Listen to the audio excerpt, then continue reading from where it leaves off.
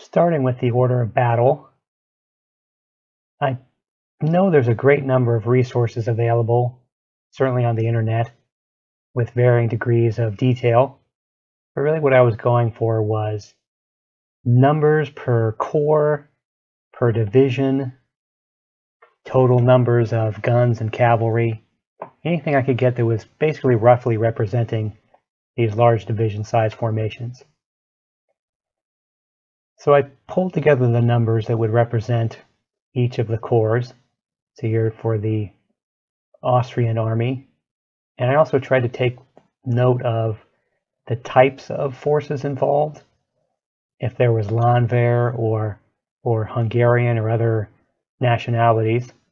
I knew I was going to want to know that for purposes of the presentation on the labels later, as well as the headquarters and command that would be involved with each of the leaders. So when I had those numbers, and they kind of checked out from source to source, I then tried to figure out how they would break down in terms of blocks.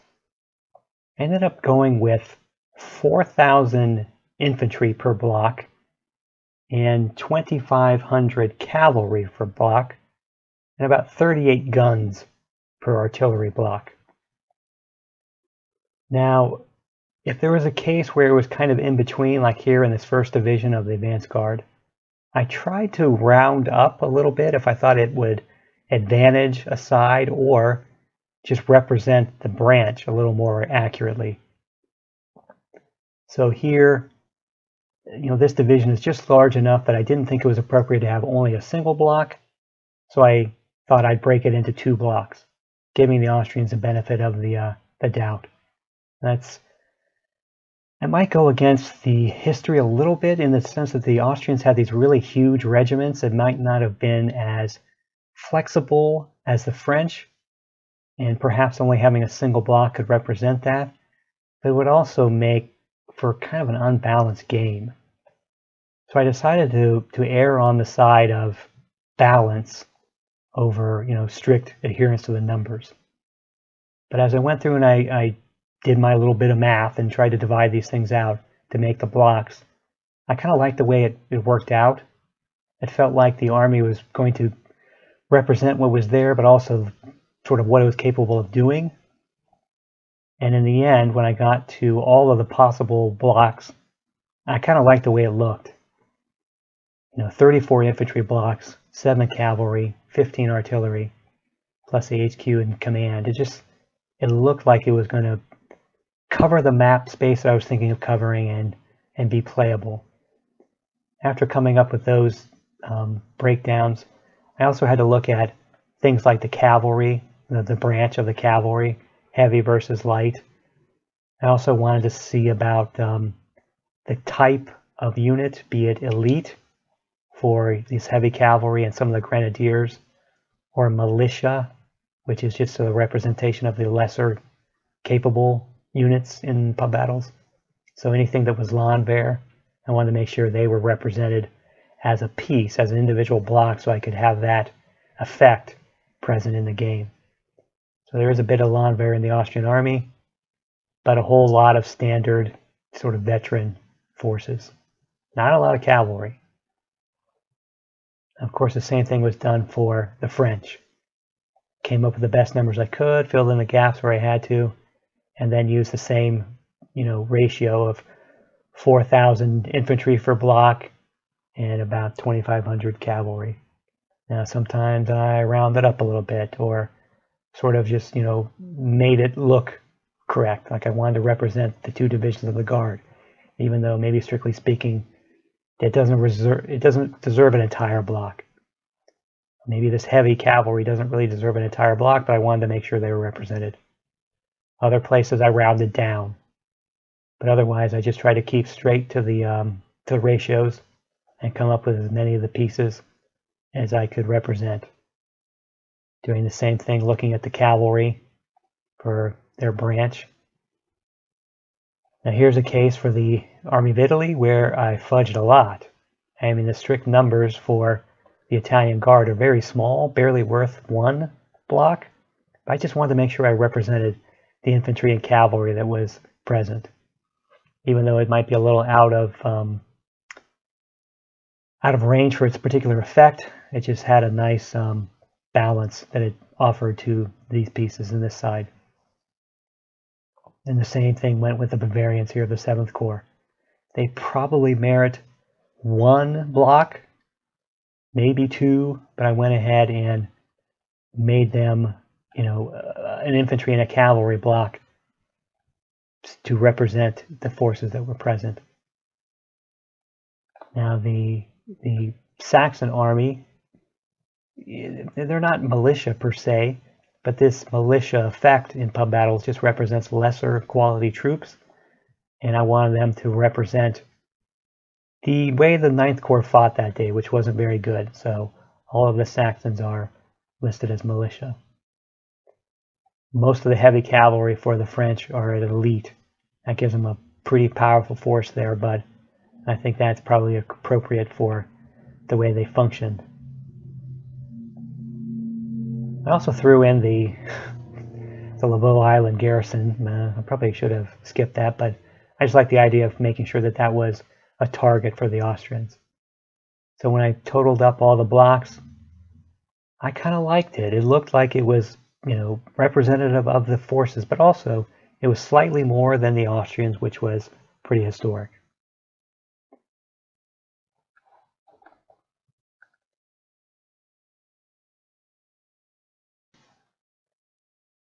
With an order of battle in hand, now I can make up the labels. The pub battles has already established in other games that the French blocks are blue, the Austrians are white, so now I need the labels to affix to those colored blocks. I'm pretty cheap. I went with my favorite graphical design tool called Paint.net. It is open source, free, pretty simple, has some plug-in capabilities to give it some features. Free, did I mention that? So that was probably the biggest concern for me, not spending any money. But it has the ability to create layers and then compose those layers into a composite, a single graphic. And so that's what I was going for. So the first thing I did is I made a new graphic. It was exactly the right size for the label. This is approximately 1.76 inches in breadth and about 0.25 inches high. And the idea would be that I would fill that space with the label color and then any text or overlays that I needed to represent the pieces. So I created a whole bunch of layers with the different colors that I wanted to represent. So I used different sources from the internet to get ideas for the uniform colors and different colors that might represent the particular forces. And then I just made simple solid colors out of them. Italian Guard, Saxons, and then I played with different tones, different hues, because I knew I was going to have to do a color test to figure out what would actually print out right and look good. But everybody had a different kind of color scheme: Austrians and French, Bavarians, Baden, Hungarians, all manner of colors. And the idea would be that I would pick a color. Here would be for the Austrians, and if it was infantry, I would put the text over the top of it, be it black or white depending on the background color. And then I could just type the text and I would have my piece. But sometimes there are overlays for it, such as for cavalry. It's this wedge, red for the French, blue for the Austrian. And depending on the branch, there may be another vertical or wedge line, dragoons or heavy cavalry. Other overlays include the elite the icons. These represent the elite forces, and I just snatched those off of pub battles, scanned other labels from other games, and used those directly. So the idea being that then once I found the colors I wanted for each of the units, I would pick the background, I would pick any overlays for cavalry or elite, and then I would pick the text color and type up the text, and therefore I had my label. Now before I printed out labels, I actually did a color test sheet where I put all of the possible colors in different gradations to see which ones look the best. And after printing that out and making my choices, I went ahead and started to create my labels.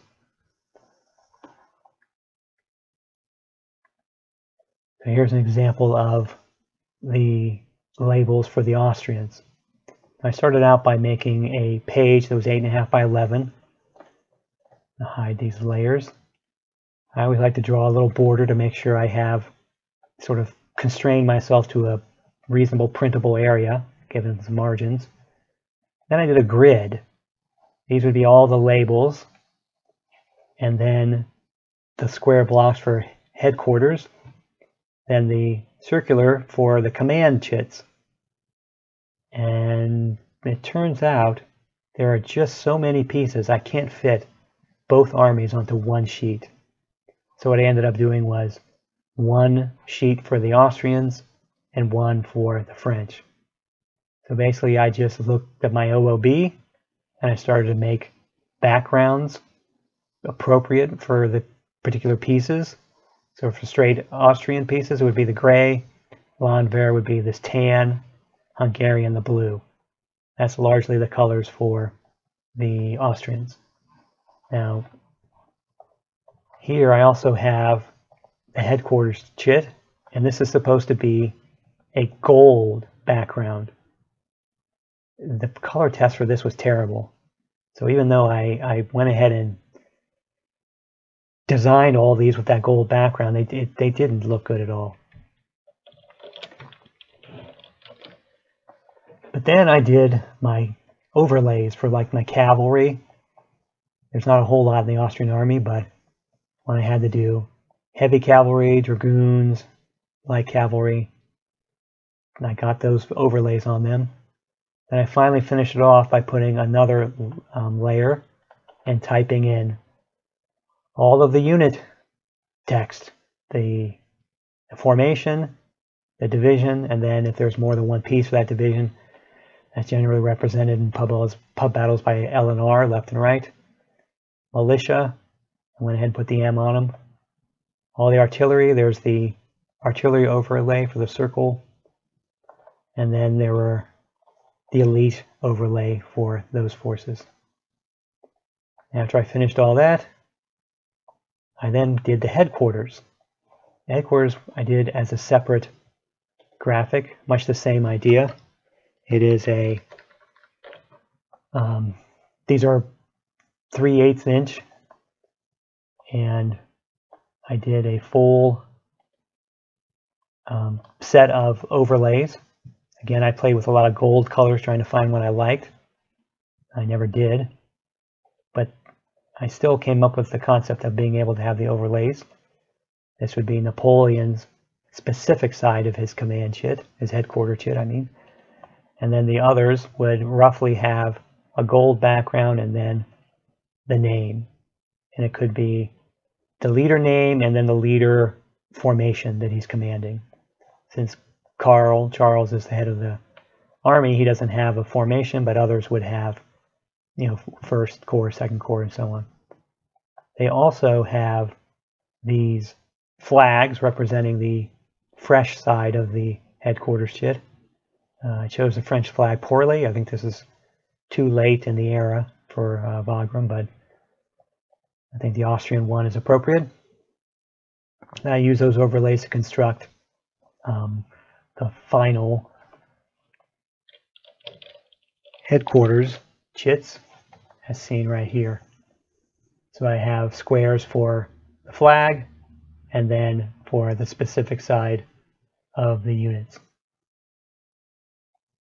And of course the command chits are pretty simple. It's just a circle and the formation text on it.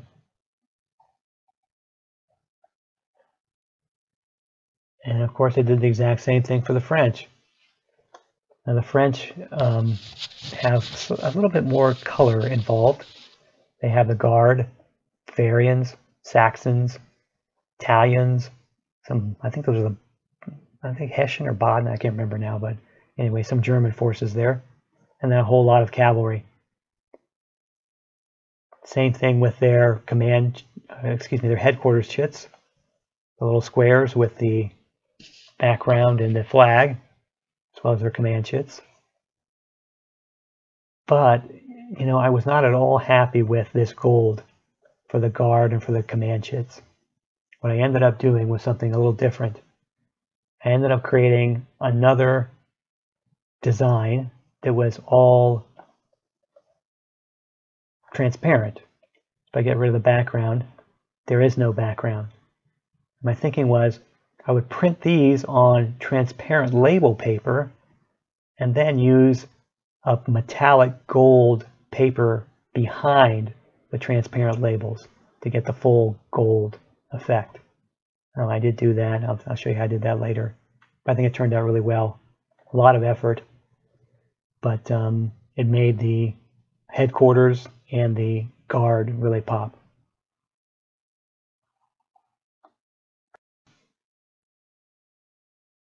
Now, once I had my labels, I could create my graphical orders of battle.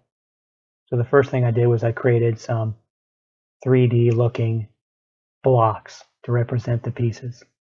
This would be a combat unit, a headquarters in white and in blue for each of the sides.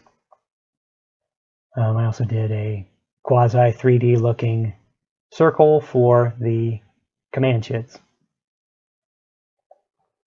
Then I created a massive mess of blocks on a new background. So I created 11 by 8.5, put my boundary around to make sure I stayed within my printable area. And then I put all the blocks on. So I had to play with, of course, how I was going to lay these out, because the number of blocks and the number of forces were never going to be able to fit on a single page. So I tried to come up with something I thought was, close to ideal. And I laid my blocks out, just blank this way. Then I put an overlay with the unit labels, which I pulled from the label pieces I had for each side. And I put those and laid them out. Now, as I tweaked the order of battle once or twice, of course, I couldn't help myself. I had to lay this out, and then I'd think, no, I got that wrong. I need another piece here, which made it a mess for me to have to go and rearrange all these blocks and labels. Very time intensive, but I wanted it the way I wanted it, so I was willing to do the work. And then, finally, I just put some simple text titles over it so that when it gets printed, it'll look basically like that. So I did that for the full armies on both sides, all the pieces, the French, and their allied armies. So in the end, those did come out looking the way I wanted. A lot of effort, but I think it was worth it.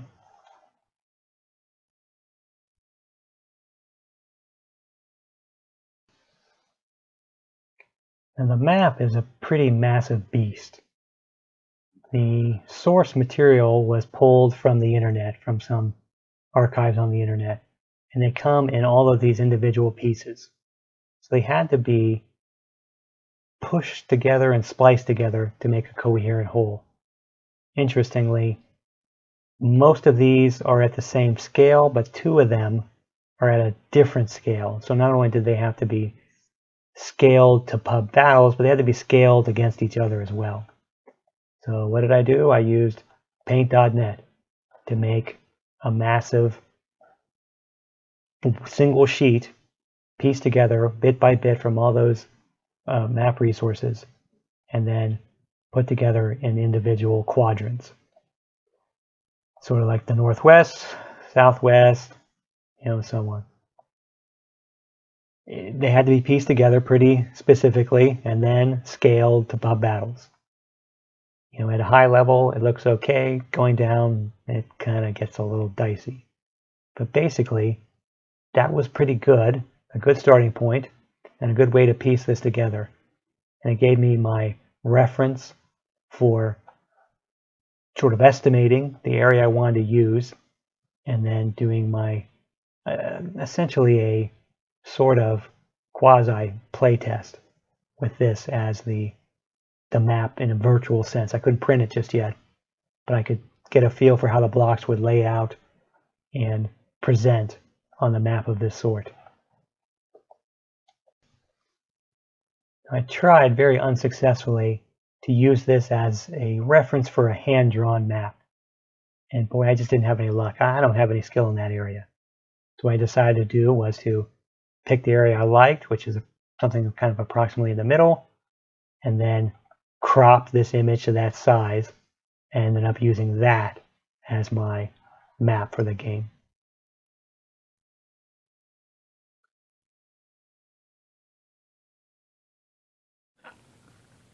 This was my secret weapon for creating the blocks.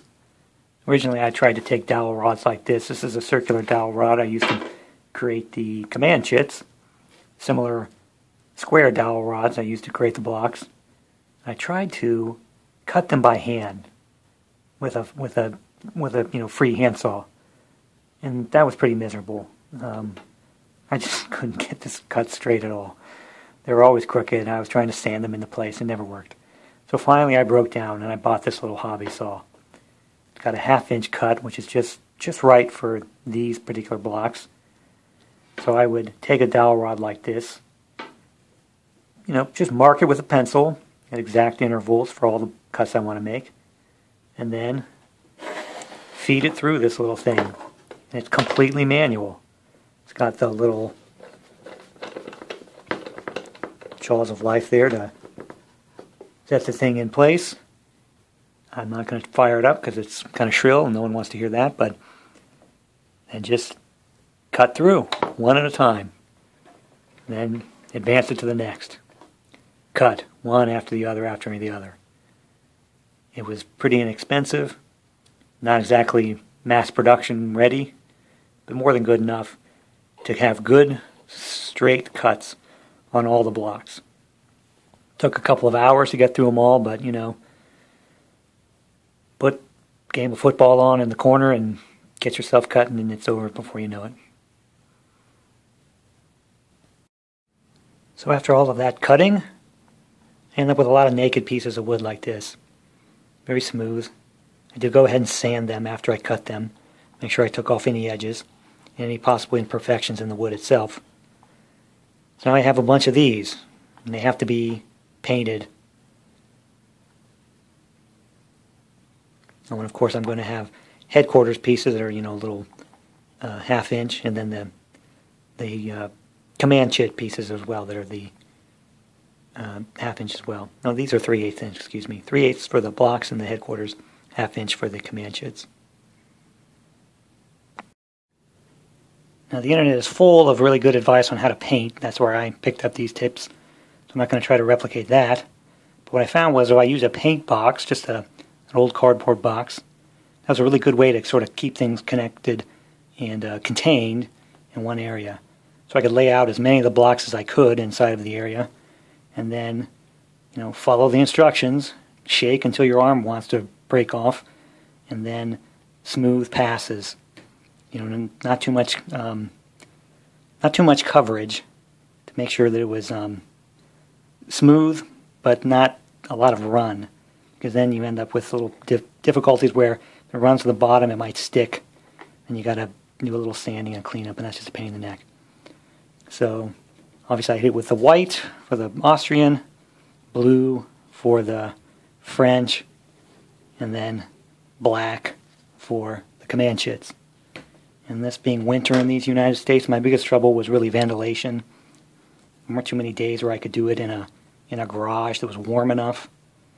So I had to pick my parts where I could get to it. So it really took me quite a while to finish the paint just because I didn't have good conditions. But otherwise, these techniques I think helped keep it contained, keep the splatter, to a minimum, and got things painted pretty quickly, pretty effectively.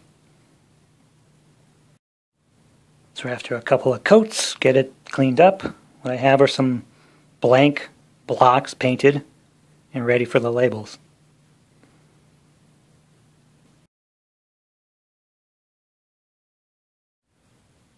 Now this is the color test that I printed. One thing I wanted to do was to be able to make sure it looked okay, especially after I coated it with a matte clear coat to kind of protect the colors and the labels over the long haul. One thing I was really unhappy with was how the gold looked. These gold they don't look gold enough. Nothing I could do in printing would make that work. So I went for option number 2. That was, I printed them on clear label paper. So transparent paper with transparent, no background image on the labels, and on the headquarters as well. I got the gold by using a gold, very thin, metallic gold poster board paper. So I cut out a block of the labels, affixed them to the gold, then cut them out, and then glued the two together onto a block. I think the result was far superior to what I had come up with. This really does look like a gold background block. Same for the headquarters. See, they're slightly thick on the edge there, but they feel fine. And I got the outcome I wanted. Of course, it was more labor intensive, but at this point I figured, what the hell? I'm already going overboard with this thing as it is. So these are the printed and top coated with the clear matte coating for all the labels. Units, and there are a couple that I corrected, but largely this is it. Command chits in the headquarter flags, except for Napoleon's there. I'm going to replace all of these quasi-gold ones with the clear ones printed onto the gold paper. How did I cut these things out? Well, I have my trusty cutter here, which I use for a lot of things. I botched several of these labels doing this. I had a hell of a time trying to line them up and get them cut the way I wanted. So I got rid of that one. I went with good old-fashioned hand scissors. So yes, I hand scissored out all 100 plus of these things. And really that was my only option when it came to the command chits anyway. So I painstakingly and laboriously trimmed and cut exactly to shape. That was one of the reasons I had the dark borders around the white labels here for the French, because if I snipped off the black, what I was left with would be exactly the correct size for the label for the French. Whereas for the Austrian and some of the others, I didn't need a back border because they were exactly the right size, and the color told me where to cut. And these are what some of the painted and labeled blocks look like. Really nothing terribly exciting about cutting out the labels and laying them down across the blocks. One thing I know is that even after sanding and painting, you want to be careful about which side you pick to put the label on. You know, I made sure to examine all sides to pick the ones where it was going to look correct and affix smoothly.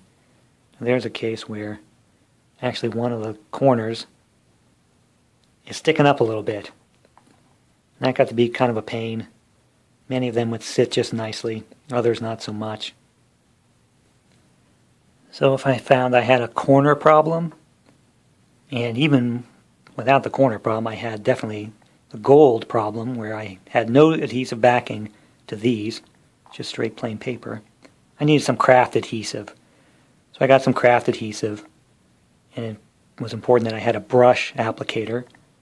Then I just brushed the corner that was having trouble, or in the case of these gold pieces, the whole piece, and then laid it down nicely, and it ended up adhering and fixing any of the bits I had problems with.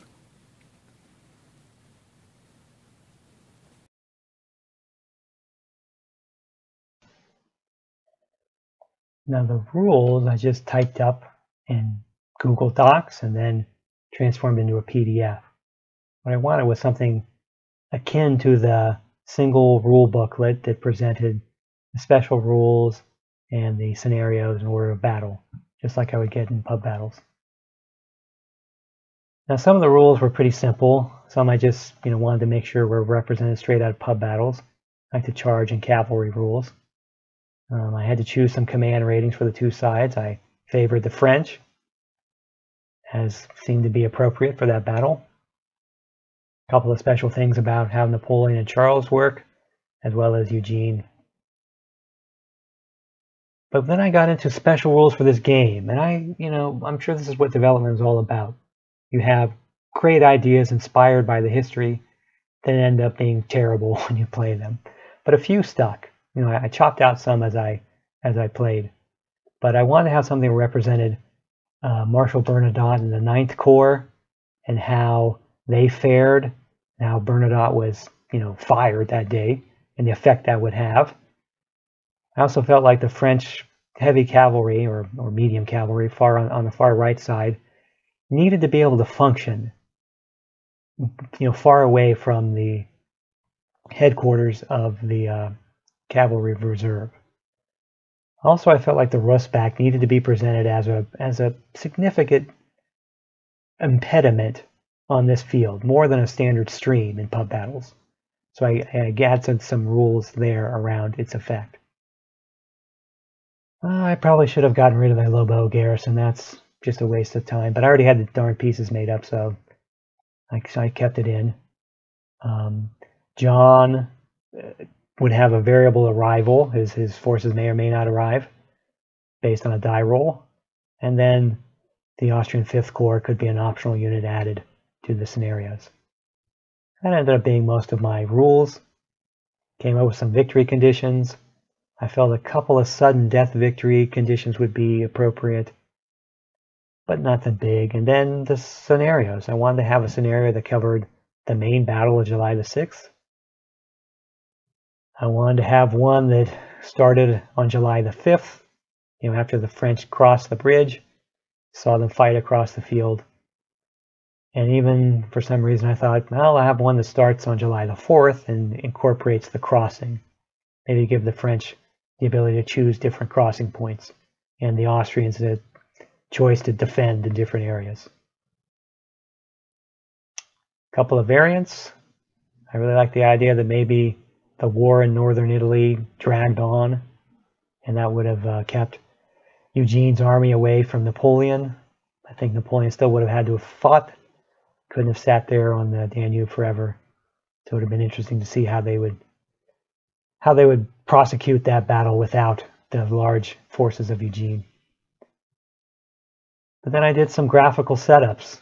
Basically, I just used my reference map, paint.net, my favorite tool, and plopped some graphics on top of the map showing, roughly historical setup.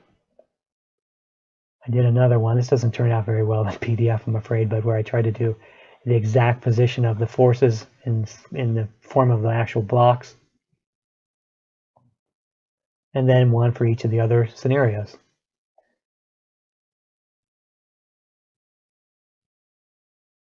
Then I plopped in the visual order of battle for both armies. And I finished it off with my own take on the movement and combat effects chart for pub battles. And that's the rules.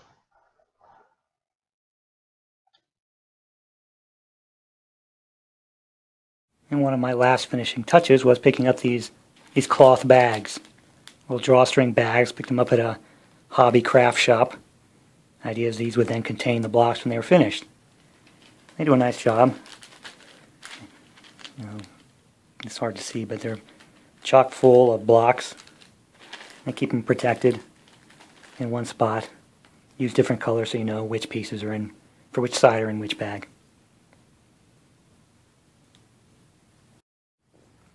What about the costs involved?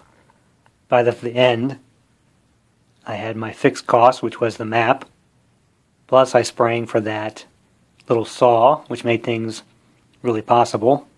But then every time I went and printed something, every time I had to reprint, every time I had to fix something, every time I botched a bunch of blocks and had to do it again, another trip, another receipt.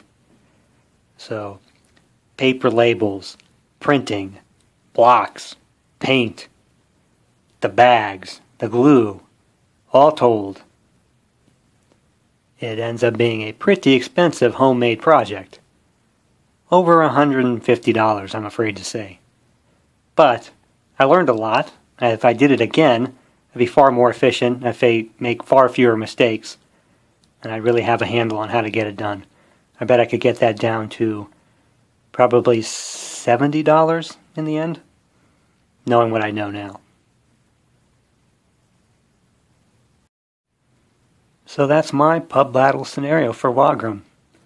A lot of time, a lot of effort, too much money. But still, in the end I was really glad that I went through with it and did enjoy playing it quite a bit. That said, if I ever try something like this again, I really hope someone will stop me.